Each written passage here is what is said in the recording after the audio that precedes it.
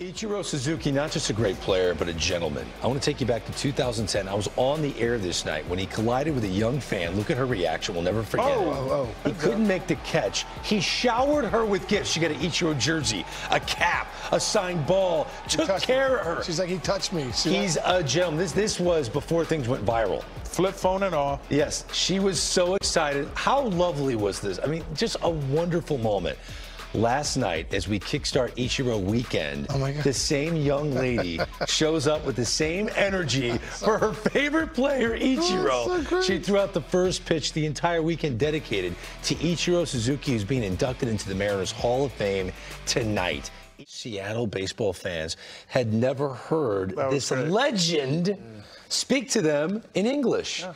And there's always been this underlying theme that Ichiro could speak English the entire time. Perfect English. Oh, yeah. Perfect. And it was unbelievable.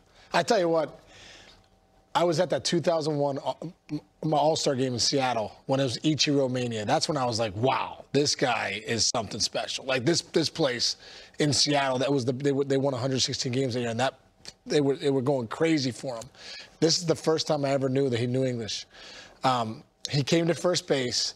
And it was a bang-bang play at first, and he was clearly safe.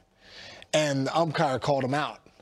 And he walked over to me, he's like, Sean, go tell the umpire that you felt that I was safe. He told me that. I was like, I looked at him like, I didn't even know he spoke English, but it's clear as day. Yeah. Sean, tell the umpire that I was safe, because you know I was. And I was like, I'm not telling him, but you were definitely safe. I've said this story over and over. We shared spring training in Peoria. The Padres did with Seattle. So we played them quite a bit. And through the years, we would play them a lot. So there was a rap going around saying that Ichiro will only travel with around 4 or 5 bats. He was very sacred about his bats. He treated them with him like he flew with the bats with him. He took them to his room. I was a guy that would fly with 12, 14 bats in a series. And I asked him my first base one time. I needed to know. I said, Ichi, what's going on, man? He always used to say, hey, man, Papi, you smell good.